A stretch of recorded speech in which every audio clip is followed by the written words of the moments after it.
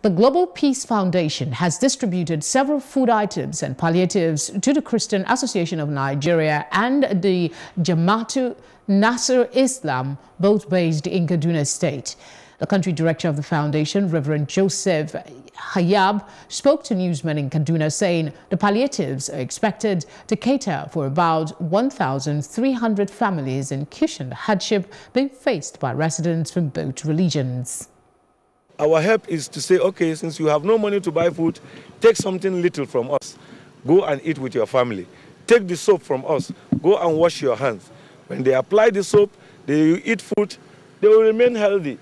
After this COVID-19, we shall bounce back again to continue to promote one family under God.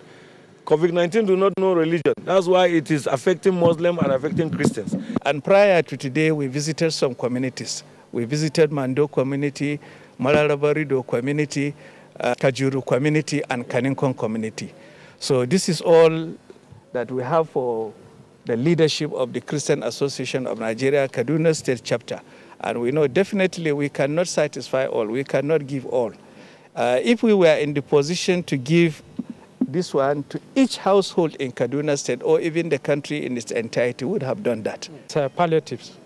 We are very happy on behalf of the Christian community in the state.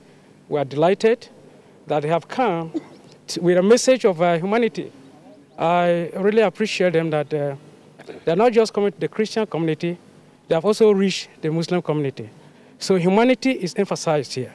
Even the courtesy of doing it is enough evidence to show that we work together in Kaduna State. So we appreciate what they have done. We do our very best to make sure we distribute according to their wishes and our conscience.